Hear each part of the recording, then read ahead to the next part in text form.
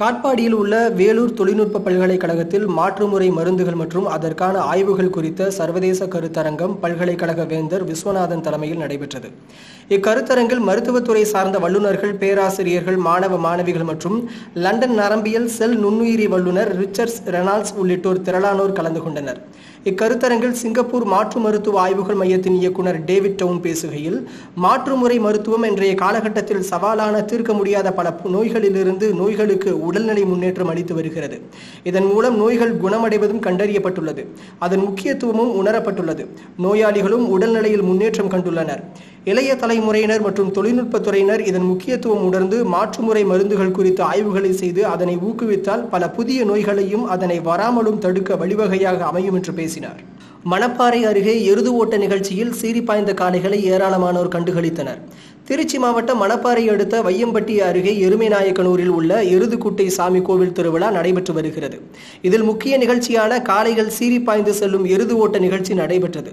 14 மந்தைகளில் இருந்து அழைத்து வரப்பட்ட 100க்கும் மேற்பட்ட காளைகள் தாரை தப்பட்டையுடன் அழைத்து வரப்பட்டன. பின்னர் குறித்த தூரத்தில் இருந்து போட்டி தொடங்கியது. வரிசையாக நின்ற காளைகள் போட்டி துவங்கியதும் ஒன்றோடு ஒன்று போட்டி போட்டுக்கொண்டு இலக்கை அடைந்து வெற்றி பெற்றன. இதைத் தொடர்ந்து நாயக்கர் சமூக மக்களின் தேவராட்டம் நடைபெற்றது. அனைவரையும் கவர்ந்த தேவராட்டத்தை பலரும் கண்டு ரசித்தனர். நற்பணி குழு மற்றும் ட்ரீம் இந்தியா ட்ரஸ்ட் சார்பில் சாலை பாதுகாப்பு விழிப்புணர்வு நிகழ்ச்சி நடைபெற்றது. இதில் திருவள்ளூர் மாவட்ட காவல் கண்காணிப்பாளர் CP சக்கரவர்த்தி கலந்து கொண்டு வாகன ஓட்டிகளுக்கு தலைக்கவசம் மற்றும் துண்டு பிரசுரங்களை வழங்கி சாலை விதிகளை பின்பற்ற வேண்டியது குறித்து தெரிவித்தார். கார் ஓட்டுநர்கள் ஷீல்ட் பெல்ட் அணிய வேண்டும், மது அருந்திவிட்டு வாகனம் ஓட்டக்கூடாது, இருசக்கர வாகன ஓட்டிகள் ஹெல்மெட் அணிய வேண்டும், செல்போன் பேசிக்கொண்டு வாகனம் ஓட்டக்கூடாது, சாலை விதிகளை பின்பற்ற வேண்டும் என்பதை திருநங்கைகள் செய்கைகள் மூலம் விளக்கி பிரச்சாரம் செய்தனர். இந்தோனேஷியாவில் நடந்த ஆசிய பள்ளிகளுக்கு இடையிலான டென்னிஸ் சாம்பியன்ஷிப் போட்டியில் வெண்கலம் வென்ற திருச்சி வீரருக்கு சிறப்பான வரவேற்பு அளிக்கப்பட்டது.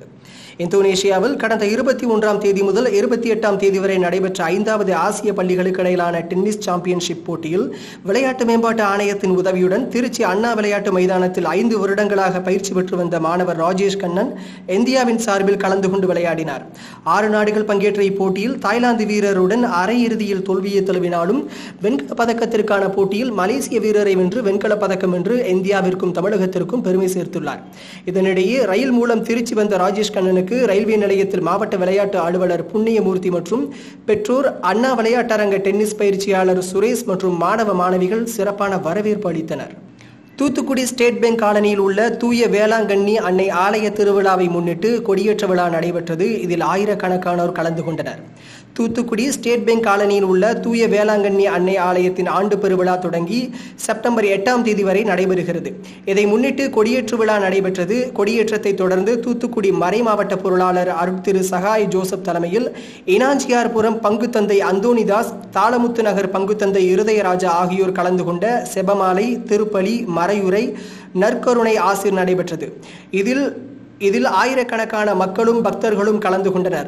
தொடர்ந்து 10 நாட்கள் நடைபெறும் இத்திருவிழாவில் சிறப்பு வழிபாடுகள் நடத்தப்படுகிறது. மேலும் செப்டம்பர் 7ஆம் தேதியன்று அன்னை மரியாளின் திருவுருவப் பவனி ஆலய வளாகத்தில் இருந்து தொடங்கி முக்கிய வீதிகள் வழியாக நடைபெற இருக்கிறது. இதன் பின்னர் ஜெபமாலை மற்றும் கூட்டு திருபலியும் இரவு தூய வேளாங்கண்ணி அன்னை தேவுபணியும் நடைபெற உள்ளது. இதைத் தொடர்ந்து செப்டம்பர் 8ஆம் தேதி சிறப்பு கூட்டு திருபலியுடன் திருவிழா நிறைவு பெறுகிறது. இவ்விழாவையொட்டி விரிவான ஏற்பாடுகளை பங்கு தந்தை இருதயராஜ் மற்றும் பங்கு பேரவை நிர்வாகிகள் செய்து வருகின்றனர். வேளாங்கண்ணி பேராலய ஆண்டு பெருவிழா கொடியேற்றத்துடன் துவங்கியது. இதில் லட்சக்கணக்கான பக்தர்கள் கலந்து கொண்டனர். கீழ்த்திசை நாடுகளின் புனித லூர்து நகரம் என்று அழைக்கப்படும் பெருமைக்குரிய நாகப்பட்டினம் மாவட்டம் வேளாங்கண்ணி பேராலயத்தின் ஆண்டு பெருவிழா ஆண்டுதோறும் ஆகஸ்ட் 29ஆம் தேதி கொடியேற்றத்துடன் துவங்கி 10 நாட்கள் சிறப்பாக நடைபெறுவது வழக்கம். இந்த ஆண்டிற்கான திருவிழா கொடியேற்றத்துடன் துவங்கியது. முன்னதாக புனித ஆரோக்கிய மாதா உருவம் பொறிக்கப்பட்ட கொடி ஆலயத்திலிருந்து ஊர்வலமாக முக்கிய வீதிகள் வழியாக எடுத்து வரப்பட்டது. பின்னர் ஆலயத்தை வந்தடைந்தது. பின்னர் கொடியை தஞ்சை மறைமாவட்ட ஆயர் தேவதாஸ் அம்புரோஸ் புனிதம் செய்து வைத்தார். அதைத் தொடர்ந்து சிறப்பு திருபலி நடைபெற்றது. அதனைத் தொடர்ந்து கொடியேற்றம் நடைபெற்றது. கொடி உச்சியை அடைந்ததும் ஒரே நேரத்தில் ஆலயத்தின் விளக்குகள் ஏற்றப்பட்டு வண்ண பலூன்கள் பறக்கவிடப்பட்டது. வான வேடிக்கை நிகழ்ச்சியும் நடைபெற்றது. கொடியேற்ற நிகழ்ச்சியில் தமிழகம் மட்டுமின்றி இந்தியா முழுவதுமிருந்து லட்சக்கணக்கான பக்தர்கள் பங்கேற்று வழிபாடு நடத்தினர். ஆண்டு பெருவிழாவின் முக்கிய நிகழ்ச்சியான பெரிய தேர் பவனி அடுத்த மாதம் 7ஆம் தேதி நடைபெறுகிறது. ஆண்டு பெருவிழாவை முன்னிட்டு 10 நாட்களும் நவநாள் ஜெபம், மாதா மன்றாட்டு, கூட்டுப்பாடல் திருப்பலி, நற்கருணை ஆசீர். லட்சக்கணக்கானோர் வேளாங்கண்ணிக்கு வந்துள்ளதால் பாதுகாப்பு ஏற்பாடுகள், அடிப்படை வசதிகள் செய்யப்பட்டுள்ளன. ஆங்கிலம், இந்தி, மலையாளம், கன்னடம், தெலுங்கு, கொங்கணி, மராத்தி மொழிகளிலே திருப்பலிகள் நிகழ்வுறும். மாலையிலே தேர்ப்பவனியும் நடைபெறும்.